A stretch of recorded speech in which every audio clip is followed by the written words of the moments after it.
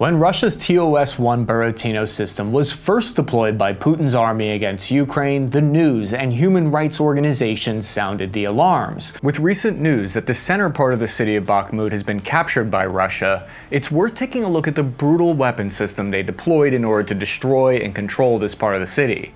In early April 2023, that's when we first started hearing reports that Russia had deployed the TOS-1A to Bakhmut, and I think this signaled a turning point in the battle, one where we saw Russia pivoting from capturing the city to flat out leveling it. If they can't have it, no one can. The British Defense Ministry cited Russian media reports about the transfer of the TOS-1A to Moscow's airborne forces, the VDV, on April 3, 2023.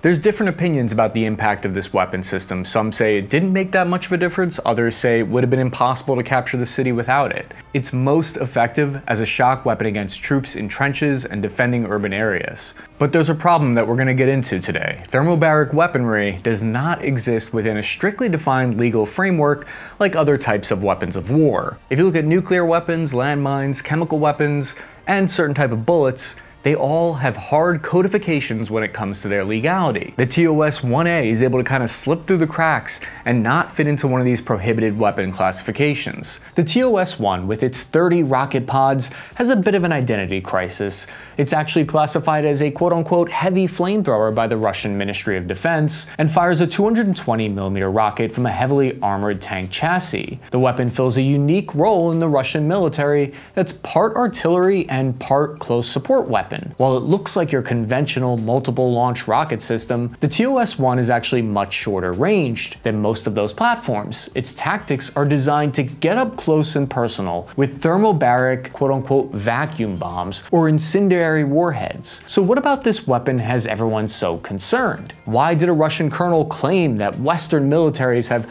no counterpart to the system? And what even is a vacuum bomb anyway? But first, I want to tell you about today's sponsor, non-firing collectible goat guns. These models are 1/3 scale replicas made from die-cast metal, and they're accurate down to the smallest detail. I've personally talked with the creators and found out it's actually taken them years to perfect these designs. And that's because it's made by people who actually care about the type of things that matter to us in the military community, like realistic slides, magazines, and dummy rounds. They're the perfect gift, and they come in really nice packaging. Goat Guns has a wide selection of non-firing models from Soviet era or NATO. You can choose to customize your unique setup with a variety of different attachments, whether you're looking for a historical style AK-47, or an M1 Garand, or a super tricked out modern grenade launcher. And Goat Guns are quality, durable products, weighing at a hefty 16 ounces. Just check out the over 15,000 5-star reviews on their website. And today, if you head over to goatguns.com, you'll get 10% off a pack of 3 and 20% off a pack of 10. You can support the channel by clicking the link in the description and grabbing your own non-firing replica today. The evolution of the heavy flamethrower as a concept dates back to World War II. Even light fortifications like trench lines and machine gun nests could delay an advance by hours or days. For example, during the siege of Sevastopol, concentric rings of heavy fortifications allowed Soviet defenders to hold out against multiple German attacks for 8 months and 4 days. In just the last month of the siege, German forces expended nearly 47,000 tons of artillery ammunition to overcome the city's defenses. To counter entrenched positions, militaries in the 1970s and 80s increasingly relied on air and artillery, but this approach had two limitations. First, your regular artillery was slow to respond and still had trouble defeating the heaviest types of fortifications. Second, airstrikes required air superiority, which as we've seen is not a given. To fill this capability gap left behind after the retirement of flame tanks, the Soviet military began designing what would become the TOS-1 in the early 1980s. Development was carried out in secret at the KTBM Design Bureau inside the Russian city of Omsk, entering service in 1988 during the final years of the Soviet-Afghan War. Despite being used in combat trials in the Panjshir Valley of Afghanistan, the TOS-1 wasn't unveiled to the public for another 10 years. Because of this secrecy, not much is known about its early development history, but the nickname Buratino comes from the Russian translation for Pinocchio, as Russian designers thought the TOS-1 had a big nose. Key to the TOS-1's performance and the reason for all the secrecy around the weapons project is the Buratino's focus on using incendiary and thermobaric warheads at close range. The Russian military still has problems building precision-guided weapons in 2023, and it was even more of a problem in the late 1980s, so bringing a rocket launcher closer to the target has the benefit of improving both accuracy and response time. The first version of the TOS-1 had a maximum range of about 3.5 kilometers, far shorter than similar 220mm rocket systems like the BM-27, which fires out to 34 kilometers. This reflects the more direct support role of the TOS-1, bringing the firepower right up to the target for maximum effect. But being closer also makes the launcher more vulnerable to enemy fire and artillery. To offset this vulnerability, both the TOS-1 and its reloading vehicle were built using a fully armored T-72 tank hull for mobility and protection. All aiming and firing functions can be performed from inside the vehicle, so crew aren't exposed to the battlefield. And the TOS-1 can go from on the move to firing on a target within just 90 seconds, ensuring a quick response to requests for fire missions. The TOS-1 fires in an arc like most rocket artillery, so it has a minimum range of 400 meters.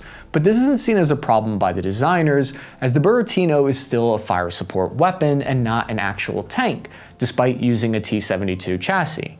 The Buratino has the base layers of steel and composite armor of a T-72, but not the explosive reactive armor mounted on proper tanks that defend against infantry anti-tank weapons and ATGMs. Instead, the vehicle's armor protects against counter-battery artillery that may get fired against the distinctive launch signatures of the rocket tube. As we see, it kicks up smoke and makes all kinds of sound. It really has a strong signature. The TOS-1 doesn't just depend on its armor to keep it out of trouble either, but it is intended to work closely with troops on the ground, where infantry and tanks can cover the Buratino while the weapon unleashes massive firepower at anything giving the ground forces trouble. Speaking of massive firepower, we mentioned earlier that the Buratino can pack either incendiary or thermobaric warheads in its 220mm rockets, but it's most famous for that second option, thermobaric warheads. They work differently from your high explosive fragmentation warheads that most people typically think of when artillery or bombs are getting thrown around. Thermobaric munitions, also called fuel-air bombs or vacuum bombs,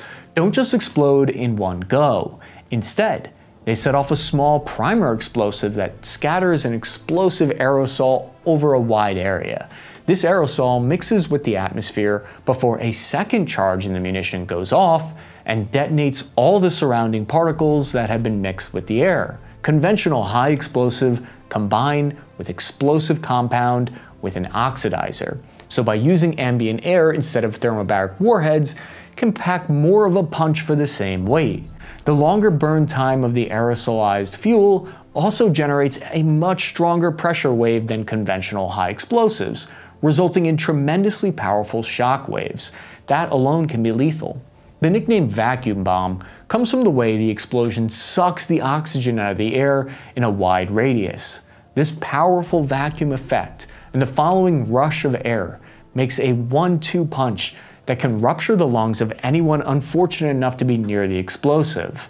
This thermobaric effect works well on targets in the open, but it's uniquely suited to tackling heavy fortifications and infantry in buildings. The fraction of a second between the first and second charges going off allows the fuel-air mixture to penetrate openings and cracks in buildings before full detonation, while the follow-on vacuum reaction is especially deadly in tight confines of tunnels and basements. The US Army's World Equipment Guide cites the initial shock wave and reverse waves to be as strong as 427 pounds per square inch of force, enough to rip soft materials like aircraft skin or internal organs, while the long burn time of the explosion generates heat up to 3,000 degrees Celsius. Other militaries make use of thermobaric explosives as well, with the US most famous thermobaric weapons being airdrop bombs like the Vietnam-era Blue 82 Daisy Cutter that flatten forests, or the modern GBU-43, mother of all bombs. These gigantic bombs created explosions as large as the smallest tactical nuclear weapons, equivalent to 11 tons of TNT in the MOAB's case. So the American military has used these massive weapons only sparingly, to clear the deep tunnel networks of an Al-Qaeda and the Taliban in Afghanistan. The US went a different route by introducing a version of the AGM-114 Hellfire missile with a thermobaric warhead. Though much smaller than the 3.7-meter rockets of the TOS-1, the Hellfire can be guided precisely onto the target, a tunnel or cave entrance in this case, meaning US helicopters could fulfill the anti-fortification mission in a much more accurate and expensive style. The TOS-1 weighs 46 tons, travels at 60 kilometers per hour on road, and carries 30 rockets, while the newer TOS-1A packs 24 rockets. It has a slightly longer range of about 6 kilometers compared to the previous version's 3.5 kilometers. Each rocket overall weighs about 217 kilograms, and only about 45 of those kilograms are dedicated to the actual explosive warhead. The launcher can fire rockets individually, in pairs, or a full salvo of all rockets in the tubes within 7.5 to 12 seconds. The 3.7-meter long rockets are unguided, but the vehicle has an electronic ballistic computer and laser rangefinder that improve accuracy, meaning a full salvo of thermobaric or incendiary munitions saturates an area of assured destruction measuring 200 by 400 meters. This is characteristic of the Russian way of war that favors saturation tactics to create corridors of cleared terrain that troops can use to create a breakthrough in enemy lines. If enemy troops survive the initial artillery barrage by hiding in tunnels or bunkers, Russian commanders can bring in the Buratino to deal with the problem and pave the way for troops to advance. The Western approach of using bombs and Hellfire missiles is a result of the reliable expectations of air power and precision-guided technologies being available when needed, which is why most thermobaric weapons in the US military are deployed by air to make use of these advantages. The Soviets and Russian militaries knew that they couldn't guarantee air superiority in the case of a hot war with NATO, and they had less air power to call upon overall. The TOS-1 is the Russian answer to the fortification problem that doesn't rely on having air superiority to serve its purpose. While it may not be a flamethrower in the way that we in the West think of one, the Russians give it the special treatment because it serves the same anti-fortification function, and the Russian military of defense assigns the vehicle to be specialized nuclear, biological, and chemical battalions instead of infantry or armor formations like normal artillery. And Russian commanders seem especially fond of the Buratino, as we'll see. Combat history, legality, and controversies. After its combat trials in the valleys of Afghanistan, the TOS-1 remained a secret weapon with only limited production numbers until it was publicly unveiled in 1999 at the 3rd International Omsk Exhibition of Ground and Air Equipment. The Second Chechen War broke out in August of that year, and the TOS-1 was deployed to the front lines. The Buratino gained a brutal reputation in Chechnya, where it was used in the heavy bombardment of the city of Grozny. Chechen fighters were experts at urban warfare, laying mines and booby-trapping everything while making excellent use of buildings to protect themselves and mask their movements, so they could ambush Russian forces. After heavy losses, including the loss of an entire armored column in the square, the Russian military besieged the city, pounding it with TOS-1 thermobaric rockets along with conventional artillery, completely leveling the whole city. In 2003, the UN declared Grozny the most destroyed city on Earth, with estimated civilian casualties between 5,000 and 8,000, although an ongoing guerrilla war meant inspectors were never able to conduct a full count, so the true number could be much higher. In spite of the heavy civilian casualties, or maybe because of it, the Russians were very happy with the TOS-1's performance, incorporating lessons learned from the Second Chechen War into a new version called the TOS-1A, Solovetsky, that entered full production in 2001. In addition to the longer-range rockets, the TOS-1 upgraded the launch vehicle to either a T-72B3 or a T-90S chassis for better protection and mobility. Now, out of the prototyping stage, the TOS-1A has two main vehicles, the BM-1 launching vehicle and the TZM-T reloading vehicle, along with a command post vehicle and a maintenance truck. The reloading vehicle is just as heavily armored as the launcher, carrying two pods with rockets, each to reload the launch vehicle with an attached crane. An experienced crew can fully reload the launch vehicle within 30 minutes. Though the reloading operation has been done from outside the vehicle's armor, meaning the vehicles have to pull back from the front lines after each salvo to reload. With the vehicle in full production, the TOS-1 was also purchased by Armenia, Azerbaijan, Iraq, Kazakhstan, Saudi Arabia. The TOS-1 continued to build on its fearsome reputation for widespread destruction of urban areas, especially during the Syrian civil war, where Russians and Syrian government forces had used the system to raze entire neighborhoods. The Battle of Aleppo, for example, sometimes called Syria's Stalingrad, saw 30,000 buildings destroyed by a variety of weapons, including the TOS-1A. With such heavy firepower aimed at urban areas, the civilian death toll was even higher than Grozny. The 31,000 killed in this one battle, the Violations Documentation Center of Syria estimates 76% of its casualties were civilians. With such a record of destroying cities, Western militaries and human rights groups sounded the alarm when the TOS-1A was sighted joining the 2022 invasion of Ukraine. There had been rumors of the system being in limited use during the 2014 war in Donbass, but the system's return during a full-scale invasion signaled a new phase in Russia's strategy after Ukraine spoiled their plans for a swift three-day victory. The use of thermobaric weapons, included by the US, has been heavily criticized by human rights groups and international arms control organizations because of their high potential for collateral damage. It's a common myth that thermobaric and incendiary weapons are banned by the Geneva Convention, but Protocol 3 of the Convention on Conventional Weapons only restricts their use against civilians or near civilian infrastructure, a prohibition that has been routinely stretched by Russia and other countries anyway. The language of existing treaties is also outdated, only focusing on airdrop munitions, and it isn't clearly stated if thermobaric weapons count as incendiary weapons or not. Efforts to strengthen and expand restrictions against incendiary and thermobaric weapons routinely just get shot down by major powers like the United States and Russia, who argue their military utility is just too great to fully ban their use against military targets. While the imprecise language of existing treaties give militaries the wiggle room that they depend on when collateral damage does happen. While the international debate rages in the background, Russia once again is using their TOS-1 rockets on civilian population centers in Ukraine. Russia's plan B, after their initial blitz strategy failed, was to use the same siege tactics that they used in Grozny and Aleppo against Ukraine, with the TOS-1A joining mass artillery barrages of Ukrainian defensive positions, whether they were in cities or not. This is most recently evident in the city of Bakhmut, which is one of the cities that was characterized as being destroyed by Ukrainian authorities. Preliminary estimates from May 2023